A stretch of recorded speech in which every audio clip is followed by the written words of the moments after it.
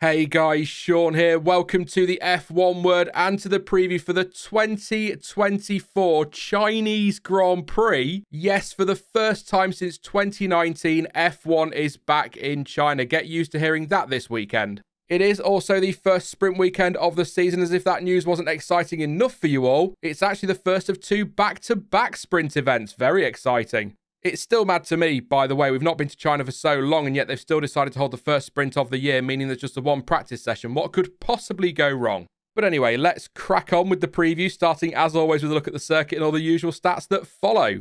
So last time out, F1 was in Japan, where Max Verstappen made it 3 wins on the bounce at Suzuka to extend his championship lead. But now it is on to Shanghai for the 5th round of the 2024 season. Despite the fact it's been 5 years since the last time we saw F1 cars on track, there have been no changes to the layout of the Shanghai International Circuit, with the lap still being 5.451 kilometers long. That's just over 3.3 miles. It's made up of 16 corners with 56 racing laps scheduled for Sunday's race, 19 for the sprint. And the race lap record is still held by Michael Schumacher, who posted a 1:32.238 all the way back in 2004. This weekend, there will be 2 DRS zones in use, with the first running down the super long back straight between turns 13 and 14 and the second down the start-finish straight. You can expect to see most overtaking happening at the hairpin at turn 14. We might see some side-by-side action through the first couple of corners. That's a great sequence of corners, by the way. And hopefully we'll see some moves into turn 6 as well. That's actually a good spot to try the old switcheroo, as Crofty calls it. You know, cut back underneath your rival on the exit and try to pass before the fast turn 7, or try and move around the outside of turn 7. That's always fun to watch. Turn 11 isn't a terrible place to try and overtake, but it could leave you very vulnerable down the straight, as the DRS detection point is directly after it. On that note, by the way, I really hope the DRS zone down the back straight isn't too overpowered. It is something we've seen at the circuit in the past. And last time out in China, Valtteri Bottas, who was top of the championship at the start of the weekend, took pole position, but was beaten to the win by Lewis Hamilton, who led the Finn home, with Sebastian Vettel and his moustache taking the final step on the podium. Pierre Gasly then in a Red Bull set the fastest lap of the race with a 1:34.742 on lap 55. Now, I know it's been a pretty long time in F1 terms anyway, since the last race in China, but it was just 5 years ago. Yes, 5 years, that's 5. Which, by the way, was also Sebastian Vettel's race number, the number of wins Max Verstappen had at the time. And in 2024, the race is round 5 of the season. That is a heck of a lot of 5s. Oh, and 5 is also the number of dry tyre compounds in the Pirelli range. Oh, yes, it's your favourite time of the week. It is tyre talk time once again. The compounds available for this one then are right down the middle of the range, and so they are the hard C2, the medium C3 and the soft C4. That is the same selection as it was back in 2019, although it's got to be said the tyres have changed drastically since then. For example, back in 2019, F1 was still using 13-inch tyres and we're now running 18-inch. So the track layout may be unchanged, but it has been resurfaced since F1 last visited, and work has been carried out to grind down some of the bumps in the surface. As everyone seems keen to point out, this weekend is like starting all over again due to the lack of representative data, the new surface, and the fact the track apparently hasn't been used all that much over the last few years. All of that also means that the track will be green, not a lot of grip basically, and so track evolution is expected to be very high, so both qualifying sessions could be very interesting. Despite all the question marks around how the cars and tyres will get on, Pirelli says that based on simulations, tyres are subjected to medium, lateral and longitudinal forces, with the outside of the tyre, especially on the left-hand side of the car, wearing the most. It is also expected the undercut will be fairly powerful on Sunday, as it was in Suzuka, so that's something to keep an eye on here. For what it's worth, which given how much the tyres have changed over the last 5 years isn't really a lot, the winning strategy back in 2019 was a 2-stopper, with Lewis Hamilton starting on the medium tyres before switching to the hards on lap 22 and then pitting for a second time on lap 36 for a final set of the medium tyres. Mercedes pulling off the perfect double stack in the pit lane during that final round of stops, if you remember. 2 stops, by the way, was usually the preferred option in China in the past, thanks in part to the fact overtaking is very much possible. As for the usual final points on strategy, the total pit lane lost time last time in China was largely between 22 and 25 seconds, and the full safety car has made at least one appearance at 4 of the last 5 races in Shanghai, although there was a 5-year gap with no safety cars between 2010 and 2015. The weather, by the way, will going forward be shown in this part just as a graphic rather than me reading over it, so it's the most up-to-date it can be. The schedule for this one is once again an early one over here, and don't forget we have a new weekend running order for the sprint events with a single practice session on Friday morning, sprint qualifying, which is handily now called sprint qualifying rather than a shootout, crazy thoughts. That now moves to Friday afternoon with the sprint race itself taking place on Saturday morning. That means qualifying for the actual race takes its usual Saturday afternoon spot, which is good news. I'm interested to see how that works out. If nothing else, I think the weekend will flow much better than it did before. It is also worth noting that Parc Fermé kicks in at the start of sprint quali. It is lifted after the sprint race, so teams can make changes to things like the setup, and it's back in force again from the start of Grand Prix qualifying, and a lot of people wanted that to happen. It has now. But anyway, that first practice session gets things going from 4:30 a.m. BST on Friday, and sprint qualifying is scheduled to start at 8:30 a.m. The sprint race is the first session on Saturday, and that starts at 4 a.m. with qualifying underway at 8 a.m. And it is lights out for the race on Sunday at 8 a.m. And once again, that is in UK time. And just to let you know, we will be live shortly after the race on Sunday rather than on Monday to give our initial reaction to the race. If you're wondering why that is changing, then pop on over to the community section here on YouTube where you'll find a full explanation if you're interested.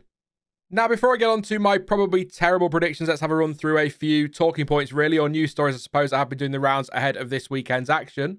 So first up, drivers are not overly thrilled at the prospect of the first sprint of the season being held in China. Max Verstappen said that it is not great because they've been away from the track for quite a while, 5 years, of course. I've already mentioned more than a couple of times. And that means drivers won't know what they're going to experience out there, and so it would have been better if it had been a normal weekend this time around. As Max says, though, the flip side of all of that is it probably spices things up a little bit. The Dutchman adds, quote, purely from a driving and performance perspective of the sport, I think it's not the smartest thing to do. We'll see what we get. He's not alone, though, with Carlos Sainz saying he thinks the sprint in China is a good idea as it's good for racing, or a good track for racing, and overtaking is possible, but stated that going from a single practice session and straight into sprint qualifying with the current cars, given the regulations on things like plank wear, means it's not a good idea to have the sprint after 5 years away from the circuit, adding that, in his opinion, they shouldn't take the risk, and echo what Verstappen said about how this should have been a normal race weekend. Hopefully, the changes to Parc Fermé have already gone over will mean that issues with things like plank wear will be a thing of the past. We'll see what happens over the weekend, though. There's some good news for Alpine. God knows they need it, specifically Esteban Ocon ahead of this weekend's action, with the team confirming to motorsport.com that the upgrade package, which was expected to arrive in Miami and consists of a revised floor, is actually ready a race early and so will be installed on Ocon's car in Shanghai. Haas will also bring updates to China, the first part of their 2024 package, with Ao Komatsu explaining that the plan for practice, if it stays dry at least, is to spend the session trying to set the car up for the new aero package. According to reports, although I found nothing official from the team, or at least a list from the team at time of recording, the updates are expected to include a new floor as well as some refinements to the bodywork, with AMUS saying that it'll just be Kevin Magnussen getting the tweaks on the car for this weekend's race in China.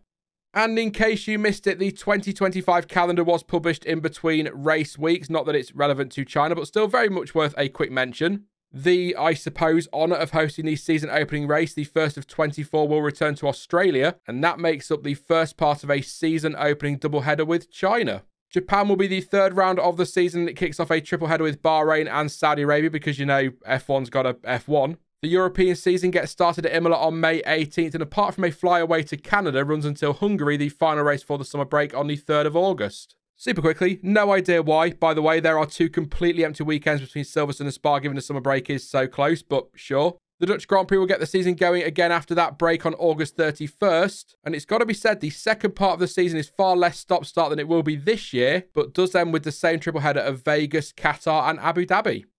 Right then, shall we make some predictions for this one then? I think so. As always though, don't take these too seriously, they're just a little bit of fun. If you do disagree with mine, you can let me know yours in the comments section down below. And last time out, I don't think they were too bad, he says through partially gritted teeth. I was over-ambitious on picking Leclerc for pole. Hold that thought and bear that in mind for a couple of minutes down the line. But I was right about Verstappen's win, Sainz on the podium, and Mercedes being the 5th best finishing team on Sunday. Look, you know, it doesn't sound great, but 3 points is a good weekend for me.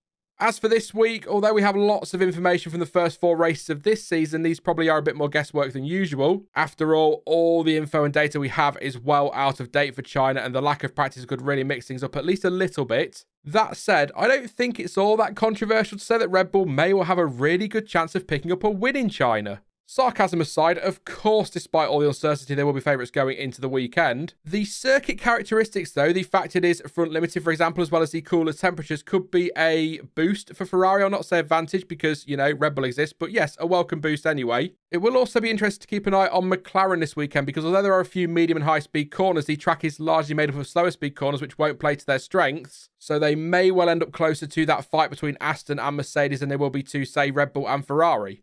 With all of that in mind, though, I do think it'll be Red Bull and Ferrari dueling out at the front if we're lucky, so I'm doing it again. I'm sorry, I've got to try and mix these up a little bit rather than just saying Verstappen across the board. So Charles Leclerc for P1 in sprint quali and pole for the race. You know, the race actually matters. However, given they are stronger in race trim, not that they're weak in qualifying, but you know what I mean, I'll go with Verstappen for wins on both Saturday and Sunday. It is also worth reminding you that part firmly lifts after the sprint, so if a team goes the wrong way on setup, they can make changes between the sprint and qualifying. Equally, teams could set up their cars specifically for the sprint and make changes after that. It might sound unlikely that will happen, but the sprint could end up being a bit of an extra practice session for the teams that are unlikely to score points on Saturday.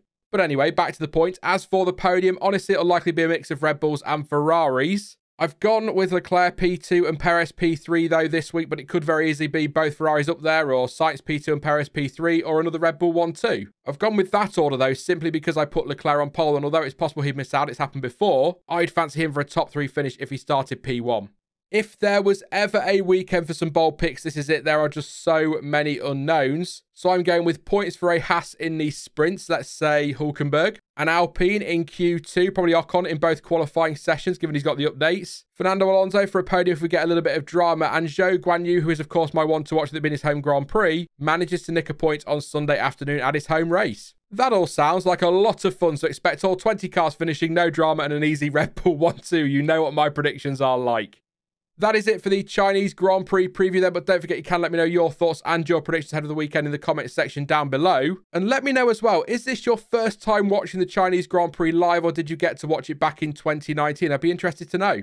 Now, I will be back soon with some more content, and don't forget you can join us live shortly after the race on Sunday for some race reaction. In the meantime, though, if you did enjoy this one, then please do leave a like, as it really does help the channel out, and consider subscribing so you don't miss out on any future videos or streams. But as ever, thank you for watching. I've been Sean, this has been the F1 Word, and until next time, goodbye.